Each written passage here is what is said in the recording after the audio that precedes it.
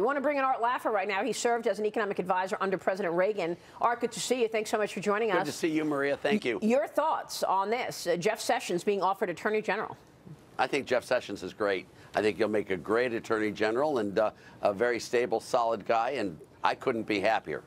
He's got that team in place that stayed by him throughout the entire campaign, and we know that Jeff Sessions is one of those loyalists. But Jeff Sessions did so much work on immigration, Art.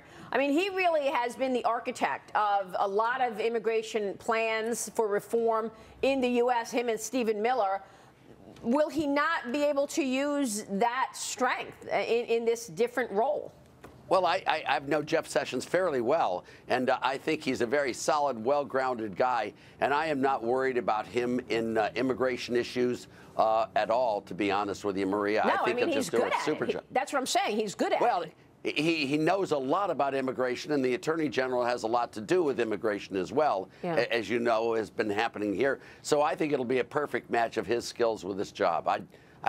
He really is very knowledgeable all the way deep down into the issues. Yeah, you know, the Trump effect. President-elect Trump took to Twitter to talk about his role in Ford, keeping production of a Lincoln SUV plant in Kentucky. I want to get your take on this. I mean, is corporate America all of a sudden getting in line with Trump economics? Just got a call from my friend Bill Ford, he writes, chairman of Ford, who advised me that he will be keeping the Lincoln plant in Kentucky. No Mexico. I worked hard with Bill Ford, he writes, to keep the Lincoln plant in Kentucky. I owed it to the great state of Kentucky for their confidence in me. Now, Ford said the Kentucky plant was never scheduled to close, Art. I mean, this comes as a report says that Apple is also considering, it may consider producing iPhones in the U.S. Wow. Yeah, it's just wonderful. But again, I don't think any of these decisions were made because of bullying or anything else. No. When Ford and when Apple look at the future and see a 15% corporate tax, when they see the prosperity coming through the U.S., when they look at Kentucky, which is a wonderful state that has been just destroyed by bad economic policies, it's just, I mean, it's a tragedy in the making, Kentucky. And I just hope this will turn Kentucky around as well and bring it back into the family of states with prosperity. And thank goodness for Ford and thank goodness for Apple. I think it's the low corporate tax that attracts those companies into doing this. I don't think it's any fear of having tariffs put on their products. I think it's really a pro-growth, positive response that I love. Art, it's Mike Murphy. I couldn't agree more with your comments. We're a week and a half into this new regime, and already we're seeing this. You know, so I believe that isn't it great? It is absolutely great, and I think symbolically, whether or not Apple does bring the iPhone manufacturing back to the U.S. or not isn't the real point here. I think just the symbolic nature of what's going on, that people want to come in and get in line behind President-elect Trump, is a huge positive for the economy. I agree with you totally, and I think these people also see the future fairly clearly, that with Trump coming in and with all of his appointments, these are very stable, solid, good people that he's appointing.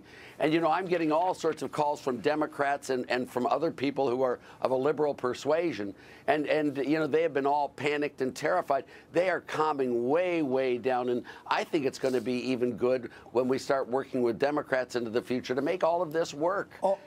It's all of us together. Absolutely. Art, I don't want to be the Debbie Downer here today, but I do want that's okay. But I do want to address one thing. Obviously, yeah, that's right, Maria. That's right. But the fact that as the stock market has rallied, obviously we've seen a major move up in the bond market in terms of bond yields and prices down. Yes. At what point, given that you were one of the architects of the economic plan that is going to hopefully be executed here, at what point do higher interest rates really start to impact the otherwise potential benefits of economic growth? Yeah, Mike, let me just answer, if I can, with taking a look at what an interest rate really is.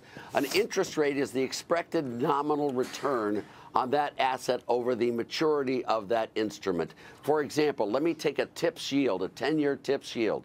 The 10-year TIPS yield is the expected real return on a unit of capital over the next 10 years. You cannot have a boom in America without the TIPS yield between 2.5% and 4.5%. So rates have to go up to maybe 4.5% to 6.5%, the 10-year bond yields, before you hit equilibrium with a real bull market growth economy. Look at the Clinton years. Look at the Reagan years. These interest rates, real interest rates, were very high because of the prosperity They didn't kill it. So, Art, it's Gary Kaminsky. So yes. The fact that rates may go up and may have an impact in terms of like slowing down housing as an example, you think that the rest of the economy will get a benefit from the other economic growth so that that's where you'll get that equilibrium? They won't slow down. They won't slow down the housing market. The housing market is slow because interest rates are low. Who wants to lend on a 30-year risky mortgage for 30 years at 3.25%?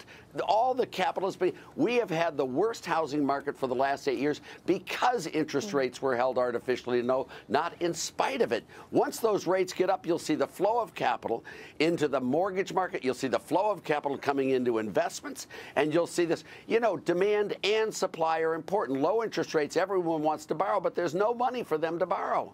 So you want the interest rates just right, where they match supply and demand, and you'll get a boom in the housing market like you haven't seen in generations, believe me. When he starts rolling back regulations, that will certainly loosen up the mortgage market too. As well, Yes. right? I mean, Yes, he wants to all of roll this back works regulations. together. Here's Morgan Ortegas.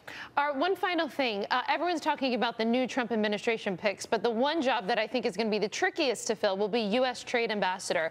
Who do you think Mr. Trump may pick for that, and what do you think a new trade ambassador is going to have to do? I don't know who the new person he's going to pick is. What I'm really looking to is what's going to happen to my dear friends Larry Kudlow and Steve Moore. If they get good jobs, we've got a great country going for centuries and centuries. I mean, I hope Larry Kudlow gets the NEC job. I'm looking forward to it. He's the most qualified person in the world. He's been loyal to Trump all the way. And Steve Moore is just a spectacular beyond spectacular. And I am just so happy sitting here as an old man watching Washington and seeing this future unfold. It's really very exciting. It's really exciting because Steve Moore, when he came on with us last week, said that he thinks growth could triple from where it is right now. We're talking, where are we now? 1.5%, 2%? What? Yeah, he's been very modest on that. We had growth rates in '83 and '84, Maria, on an annual basis for quarterlies at 6, 7, 8, 9%. Wow. Chinese growth rates. They had the same thing under Kennedy. You know, there is no limit to how well this really badly damaged economy can perform if the right policies are put into place. How worried should we be that the deficit goes higher before it comes back down? Well, you know, there's no way it can't go higher before it starts coming down. You've got to refurbish the capital stock. You've got to cut tax rates to increase growth and output. You've got to repolish the imprimatur, Maria. Yeah. And all of that means that we have to run deficits for a while, just the way we did under Reagan. But once that happens, you cannot solve the debt problem in America without economic growth. You just plain can't. And so we need the growth, and this is what it takes to get it. And that's why Donald Trump was elected. His priority was economic growth from the get-go. Let's face it. Yeah, he's a great business person on that, and this is a business problem in America. Yeah. It's not a theoretical problem of how to invert a matrix over a Banach space. This is a business problem of how do you turn around a company that's been run down for years and years and years. How do you do it on a country level? Art, good to see you. That's Art right. Laffer joining Thank you, us there. Maria. Gary. Thank you, everybody.